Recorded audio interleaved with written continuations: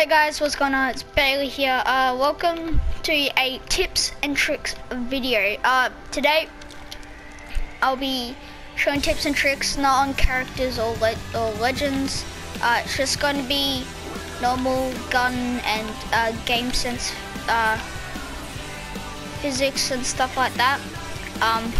It's just going to be the normal tips and tricks tutorial on Apex. But yeah, let's get straight into it. So first of all, what I want you guys to understand about the weapons is that they have their own reload time, they have their own type of play. Right. So my favorite gun at the moment is the P2020. And you guys might be going like, Bailey, why are you using P2020? It's like the worst gun in the game. Not if you know how to use it. That's why I want you guys to understand. If you know how to use the gun, you know how to like master it, it's very, very helpful in the actual game. So what I've actually done to master the P2020. Now let me just show you really quick on what I've done. So but first of all, a trick with the P2020 or to any gun basically. So this is like my normal fire rate, yeah. So that's pretty standard fire rate, like pretty standard, yeah. Like pretty standard, pretty good for accuracy. But for the P2020 and any other single fire weapon, yeah. So basically, you have your normal stuff, all this R2, L2, and that for aiming and shooting. Pretty standard. Now, what I want you guys to do, go to settings and copy my layout right now if you want to learn how to master single fire weapons. This is probably the best layout you can do for single fire weapons. I'll show you why. Go here, customized. Go to customize. I've already done it. L1 as jump, R1 as crouch, circle as melee, attack as right analog stick, press down, tactical ability is X, and ping wheel is R2. Now go ahead and pause the video if you need time. But yeah, I'll show you why this is the most overpowered single fire weapon thing. So P2020, my R2 was very bad, very slow, as you guys saw, and you'd be going like, how does the R3 improve your speed? It's because the R3 doesn't have like the delay. It doesn't have time to be pressed. Like if you press down now, the like L3, it won't work immediately, or it won't even work at all if you press it low enough. But the R3, no matter what, you're always going to be able to press that down very fast, and it's going to come up very quick. Now let me just go to a full dummy and show you guys what I mean. If you're up close, have all the attachments you need for the P2020, it is the most overpowered thing in the game. I'll just show you why. Look, so I'm aiming with L2, firing with L3. Tip, but yeah, this is just crazy. This also leads into tip number 1, change your loadout. Like change your buttons. Like that is like the biggest thing to succeeding and progressing. Or just even change like the way you hold your controller. I sometimes use claw, left claw, but yeah, that's just sometimes, not all the time. I just use a normal standard DualShock controller. I sometimes use claw, but this setup has helped me for the past day. Haven't used it for very long. Today I found out, I don't think anyone in the world, maybe you guys have it just cause like you just exploring different or trying out new like combinations with all your like abilities and stuff that you can press with different buttons. But this is what I want to show you. This is how fast it destroys and melts people with full armor and full health. Just watch. Like, that's insane. It takes 1, 2, 3, 4, 5, 6, 7. 7 shots with all the attachments, or at least the hammer point. So you could defeat somebody with a hammer point on your weapon. As you can see, hammer point rounds. It is really overpowered. Like, just watch. From a distance, it's the same thing, overpowered. Like 1, 2, 3, 4, 5, 6, 7, 8. But that's because I hit body shot once, but you can tell where I'm getting at. Just melts people. And this is also why I wanted you guys to change R3 as your attack button, because it just shoots so much faster. Like, just watch. Like, that's that. Like, you can move, you can aim with it. You don't need to core or anything. It's all there. Like, this is the best non-core and like fastest thing you're gonna get with single fire weapons. Like, you can't get much faster than that, because that's like the maximum speed you can do on controller, at least. If you're playing on controller, you like single fire weapons, pick up P20, change to these like this loadout, this type of thing, and just gunfire range. Just practice hitting your shots and aiming with R3. It's very simple, very easy to pick up. See some more gameplay with this setup. It's very easy, it's very good, and yeah, it also works with other ones such as the G7 scale, which is good. The wingman, because it gives you the least amount of time to like press it again, and it's just such a good single fire loadout, or preset I should say. It's just so good. Like, look at that, just destroys. Even though I did him headshot, it still destroys. It just destroys in under 5 seconds if you can hit your shots. Go on practice range and do this. It's very simple, very easy, very good. But yeah, leading onto tip number 2. Okay, tip number 2 is either your sensitivity, alright? So you may copy me, you may copy a pro, but no, that's not what you do. Never copy somebody's sensitivity. That's never ever what you want to do, because I've learned, I've had muscle memory into with this sense. Like, it's actually don't mind me coughing, guys. I'm just but yeah, but this is my sensitivity, 4 and 5. It's quite low, but like, look at that. It spins fine, but it's like not too fast or too slow for me. You may, if you're using PC mouse, I'd suggest going to your sensitivity settings on your mouse and set it to the lowest, and upping your sense in the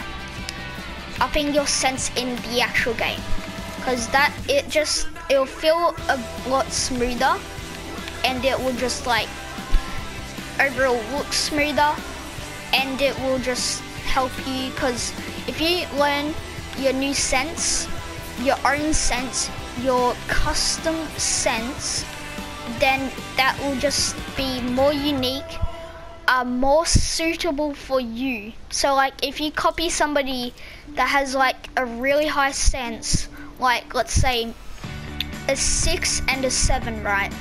So that's really, really high. Like, yeah, it's still like playable, But if you're going for ranged shots, like it's just not very good. Like it's more used for let's get this, like the Peacekeeper, right? So you get the Peacekeeper. It's more for like getting your flick shots like that. Except I'm not very good at my flick shots because I'm on control and it's a lot harder. If you do go for flick shots though, I just stand here next to the dummy about this far apart and just keep on doing that until you get it right every single time. Then I'd say go into a real game and try it out on an actual like in-game lobby where you don't know where they're gonna be and stuff, because it's just the best way to learn and stuff like that. Right. Going into tip number 3 is find your weapons. I can't stress this enough. You copy somebody else's loadout, you never get good at that weapon, but yet you still stick with it. Like if you do that, you're not learning. You're probably gonna lose like succeeding. Like the more you succeed, the better. So my personal loadout, which is so many other people's loadout, is the I-99 Wingman, stuff like that, and the Peacekeeper or another gun.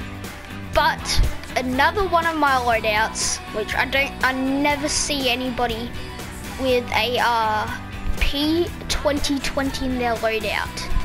It's just not a gun that everybody has. Like P2020, R301. This is one of my loadouts. I would suggest if you're using this loadout, switch to my settings or switch it to like similar. That that helps you like learn better. Like if you're learning this loadout, this button combinations, I'd suggest going on to like the ninja setting or the ninja or the evolved, just because it's similar. But once you're comfortable with them, then move on to these settings, because it will take time getting used to the R3 as your attack. So just go spend like 10 minutes in here and then go into a real game for muscle memory purposes and stuff. But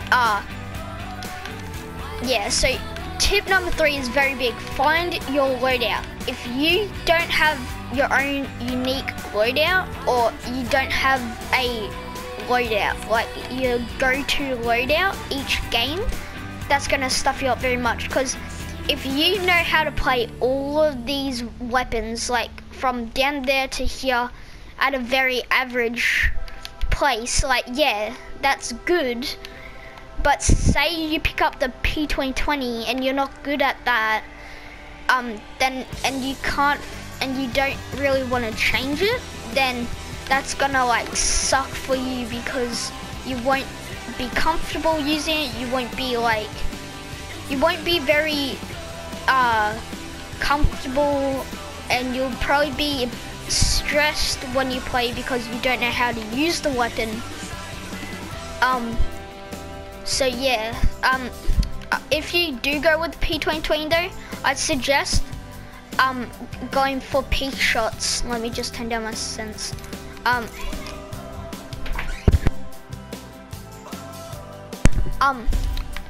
I'd suggest going for peak shots like this. So you'd be here and then you'd be going like this, and then you reload, come back, finish him off, come back, reload, and then look for his teammates and do the exact same thing.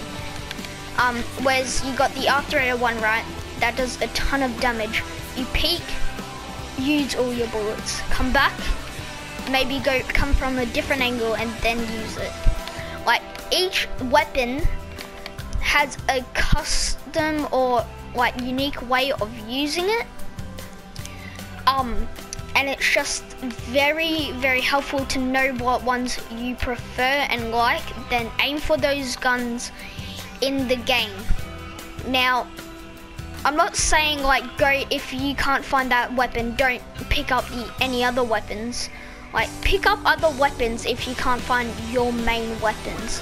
If you find your main weapons, then good for you, but if you can't, make sure you are familiar with it. Like, you don't have to be the best at it, just make sure you're familiar enough with it where it's like not uncomfortable, that you can't like use that style of weapon, or that's like you don't know how long it's gonna, like the wingman for instance. So if I have P2020, that's such a more faster pace where if you get the timing right on the wingman like that, then it's gonna be so helpful. Whereas you're like just spamming it, because then you won't have great accuracy. Or if you just take time doing that, then that's a bit too slow. But if you know how to time it like that, that means you're comfortable with it, but you don't have to use it. Make sure you, so that's all for tip number 3. Make sure you're comfortable with your weapon, make sure you're familiar, and make sure you know its playing style. Now tip number 4. Now, tip number 4. If you guys do not know game sense. Now let's talk about game sense. What is game sense? And how do I use this toward my advantage? Alright. First of all, game sense is the most important key and aspect of any Battle Royale game. Rotation, knowing where players are, stuff like that. That's game sense. That's what it is. That's how you get better. How you get better is depending on what you do each game. Now, whoops, even you guys, I'm still getting used to the new setup. Anyways, continuing, back on topic.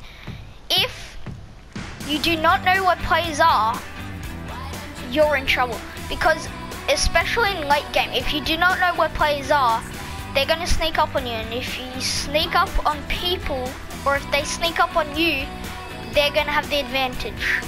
But if you sneak up on them, then it's a whole nother story. But if they know you're there while you're sneaking up, then they're gonna have the advantage, because they're gonna surprise you, because they could ambush you. And there's so many scenarios. Now, game sense in rotations. Now, say if I was here, right, and I knew my player was over there somewhere, like let's say over in that tower. We'll find something here. Alright, right? And since I'm caustic, I have a large hitbox, so I can get hit pretty easily. So what I would do if I have to go over there, right? I'd get up on top of here, because I'd go as far as I can back, and then get up there, and then go across, because they'd still think I was here. But since we went back up here, they're not going to be focusing back there. They're going to be focusing here where we are, unless they have like a wingman or like some sort of scoping like this. Then they could possibly see, but be unlikely, because if you're here and you keep on peeking and shooting at them, they're of course going to think you're going to keep on peeking from here, and then but you're actually going up there, and then you're going across up there, and then that's when you have the advantage. You can either shoot from up there or wait until they come to you and surprise them. So since I'm caustic, say I was Hound, I'll get up there really quick, give me a sec. Right, now that we're up here, so say we're caustic and they didn't know we were here. If I got up top of there, placed 1, 2, and 3 things there, and then they come up, so they'll trigger these, all of them, because their team is coming up and stuff. And then you throw down your nade, yeah? So you throw down your nade. Now that's going to, like, they're going to wonder how you got up there. That would give you the advantage, they'd be scared, they'd be healing, so they'd probably come like into this corner, and since you know that, go up there, go back there, drop down and throw nades like an arc star or something and start shooting. Because if you do that, you're gonna get some major damage in for your team. If you're playing, let's say there's a solo event, you do not want to do that. You want to stay up top, wait for them to come to you, because if you're up there, if you're up here, there's 2 levels, so they could either be like aiming there thinking you're back here, or they're aiming up there. But if you know, depending on what way they're gonna be looking, like look through here, that's how you can tell they're gonna be like looking up or down. But if they see you go up there and you're looking down here, they could do the move of going back there and just hiding there. So this is when game sense and knowing your plays is gonna help, because this will help you do smarter plays and better judgments, which helps in late game.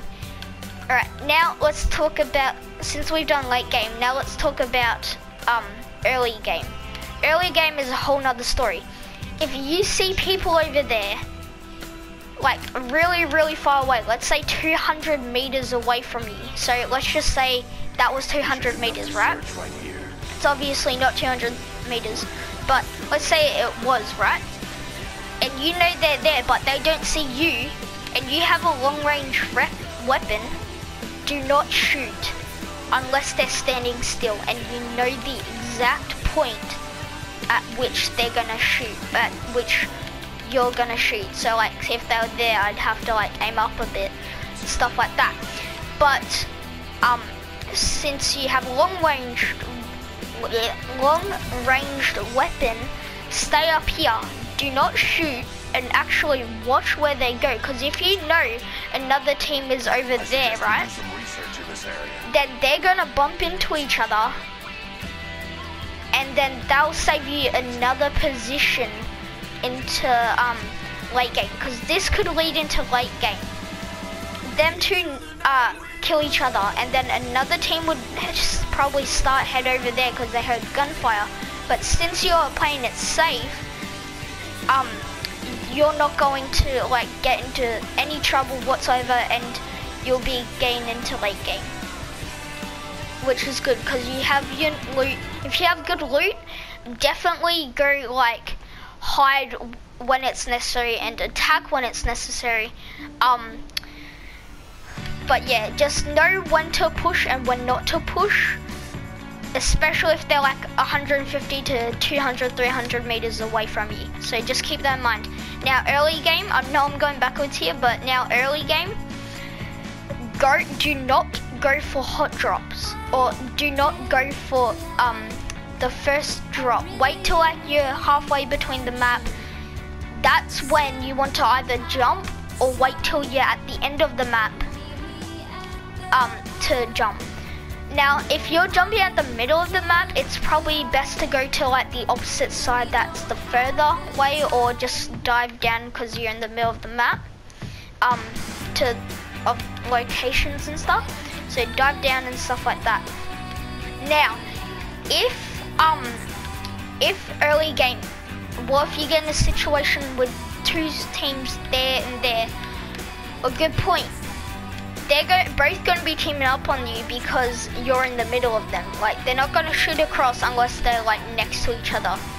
If you're in the middle, what you want to do is distract them. So like, throw grenades up them. If you're Bangalore, so let's switch to Bangalore. If you're Bangalore, throw nades, pop your ability, and if you have your ultimate ready, pop that as well in a direction of team, and your teammates, say you had a Gibraltar, throw his ultimate in the direction of the other team and use Bangalore's smoke to get away, and Gibby's shield to defend you. Now that's a very defensive move. The other option is being somebody like Wraith. So say you have a Wraith, tell that Wraith, or if you're the Wraith, go to like one side of the teammate, like use their ability and their ultimate to like go down there. Like, yeah, you might be losing high ground, but at least they would be confused on where you are at. Because if you spam nades and go that way, then, or that way, depending on what way you want to go, yeah, there might be the option of them, like the other team killing you like that, but there is also the like chance of that team up there will jump down and will attack you. So they'll jump down and start shooting at you, because they won't be able to see you properly like this. If you're down beneath them like here, like they won't be able to see you properly, and they'll have to jump down and then start attacking you like that. So that's one way to draw a team out. Or the third option is one of your team goes that way and one teammate goes that way and one teammate stays up there, because they're going to be focusing on that teammate. Then you throw nades on each side. They'll probably hit the whole team and then start shooting. And then say you had let's just say Bangalore and a Wraith went that way. So Bangalore pop Snoke, come back this way, or Wraith pop her ability and go up there. Let's go this way. Then you'd have two people on one side and instead of one on each side, and it will just make it so much better for the person there. And then say that that Wraith or whoever, or say you don't have a Wraith and you want to go to your teammate, make sure that they're covering you as you run. So that's for early game. If you get like, if one team's there and one team's there at the beginning of spawn. But now, tip number 5, right? Tip number 5. This is probably one of the biggest ones of them all. It's tip number 5.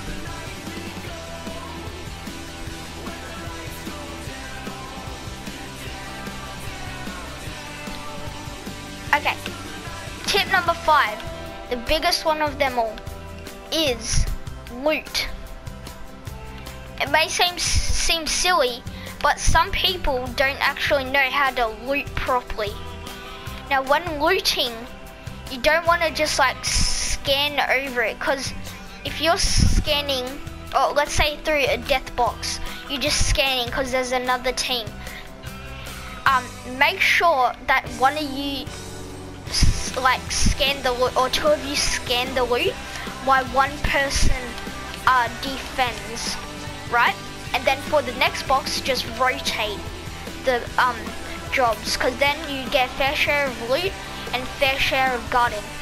Now what happens if one team attacks you while you're looting?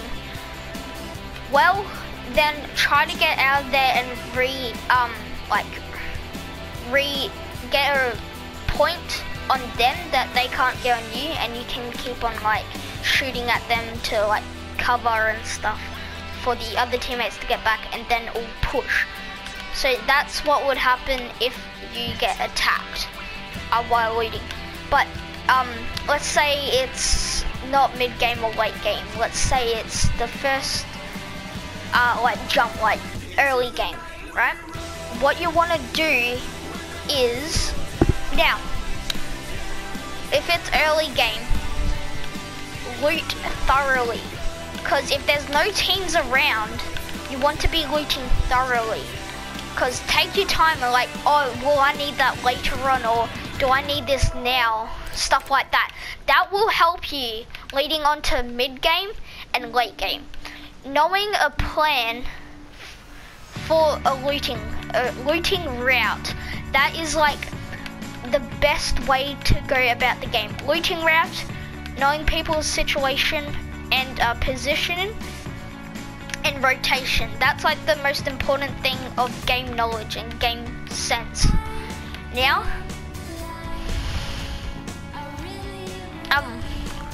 yeah, so looting. So once you're done looting thoroughly, you come across some smaller areas, like some no-name areas. Loot them quick, don't loot them slow, because if you loot them slow, more people will be coming towards you, or they're at you. Loot quickly at small non-named areas, because if you want to go for kills, loot quickly.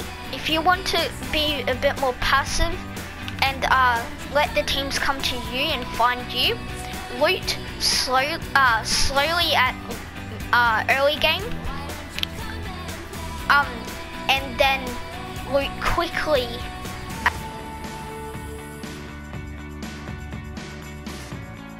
Sorry about that, guys, the server shut down on me. That's actually ridiculous that happened. Anyway, going back to looting. Looting thoroughly, looting quickly, stuff like that.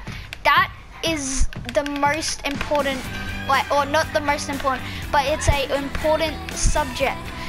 Knowing where you're gonna loot, knowing the position, where you, loot is going to be, is a good knowledge factor, which can help you get guns before your opponent. Or say you're Octane, press your ability and loot as fast as you can, and then hunt down your enemies, because they won't have a gun straight away. So that's looting. Yeah, now that's all the tips I have for today, or this video I should say. If you want more tips like this, make sure to hit that thumbs up, and make sure to subscribe my channel if you're new. This is not the end of the video. I actually have a tip and trick, or not a tip and trick, just like a good old trick, just a good old fashioned glitch or Easter egg, I think it is. I'm not too sure what it is. I'll only just go Pathfinder.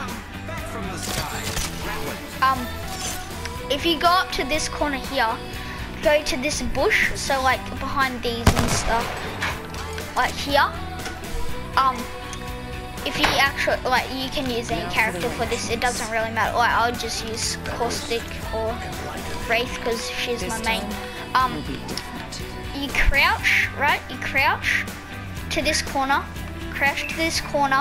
look down, hold forward, and then switch character. It may not work like the first try. You may do it again. You might have to do it again. This time will be different. Here, I'll show you guys when it's done. Alright guys, I figured it out. Let me just quickly Good to be back. I don't think I can't die. So what you want to do is drop all your weapons. Drop all your weapons, all your ammo, anything that you have, including armor, stuff like that. So everything that you're holding or have in your inventory. Then you come to this corner, you crouch, look it down, hold forward, and then change your character, just like that. See, I'm back in first person. Look, I'll do it again. Come this corner, crouch down, look down, hold forward, change character. You can change character by pressing the pad in the middle of your DualShock controller. I'm not sure what it is on Xbox. It could be the Xbox symbol. Press that down. It might be that, or it could be the something like that. I know that much. You just look down, and if you want to get rid of third person, do this. Just do it again, just like that. Can use your abilities and stuff, even if you're in third person, just like this. Wait, hang on. You can still use it. Stuff like that. It's just cool little Easter egg. You can jump, the whole jump animation, stuff like that. It looks pretty sick. I quite like it. It's just fun to mess around with your friends, just 1v1 like this. It's pretty funny. Because the running animation on Watson is just gold. Unfortunately, armor does not show. It does not show. But you can see like all your animations and stuff. Like, see, that's on your side. That's on your back. It's actually pretty funny. Let me just grab ammo. But yeah, unfortunately, it does not show the reload animation like it does in first person. But yeah, it's just cool little Easter egg that they put in here. That, yeah, it's just a good as Easter egg that they put in here. It's very interesting to aim. Like, you have to aim like at the direct middle or something like that, or it'll just like make it a just make it a headshot as long as like the middle-ish crosshairs on it. Just like that, but if it's a bit off to the side, it will still hit. But yeah, that's just cool little Easter egg. If you guys enjoyed this video, give me a thumbs up. Share this to more people if they do not know this glitch already, or if they need more help with Apex, or you just generally think that they're bad so they need more help. Yep, that's, if you're watching this because your friend sent to you, that's the reason why, because they think you're bad. But yeah, make sure to like this video, subscribe to me if you're new. Go check out my Twitch stream Saturdays 2 PM to 4 PM, sometimes in the morning, probably like 9ish in the morning sometimes. But yeah, go check me out. I'm pretty good. I stream Fortnite, Apex, Realm Royale, stuff like that on PS4. Add me, kid_fiber, and yeah. Well, hope you guys enjoyed. See you next time, I guess. Bye bye. Putting down the fence.